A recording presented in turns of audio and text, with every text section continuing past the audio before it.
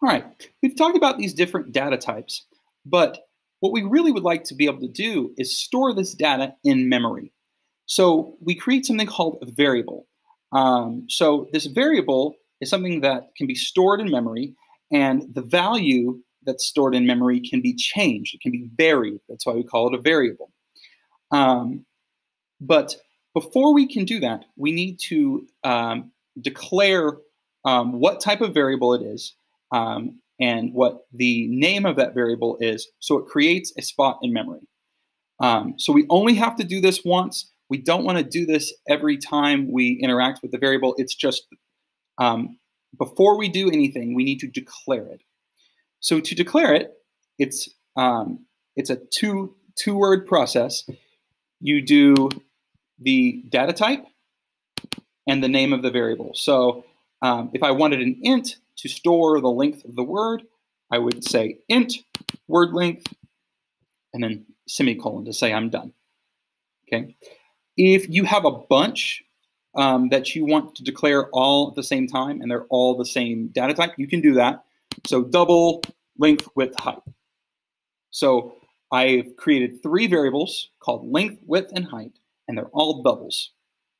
Okay. That won't come up a lot until later on, but I just wanted to tell you that is a thing that we can do. Now, you need to be smart when you name your variables. You really want to name them in a way that's, that says what they are. Something that's not too long, but also, descriptive.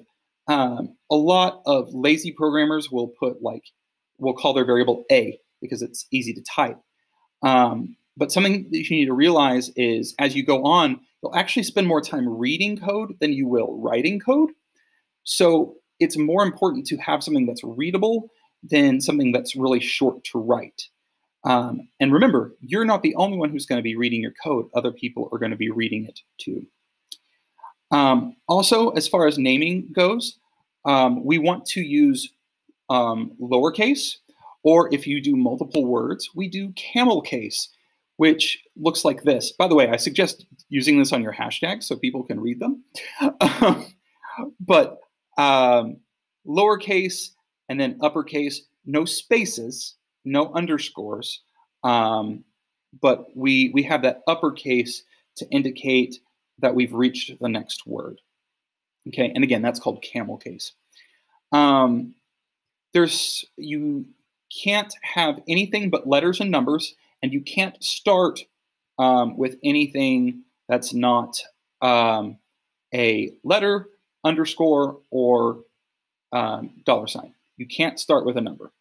Okay, and I don't recommend doing the underscore or the $sign, and that doesn't fly anywhere else in your variable name. Okay, I really recommend all letters and numbers in camel case. This is also a list of words that you can't use. Okay, why can't we use them? Well, because they're used for other things. You don't need to memorize this list, but if you use one of these words, usually it'll change colors and you go, oh, that's a reserved word. I better call this something else. So anyways, so that's how you create a variable in Java.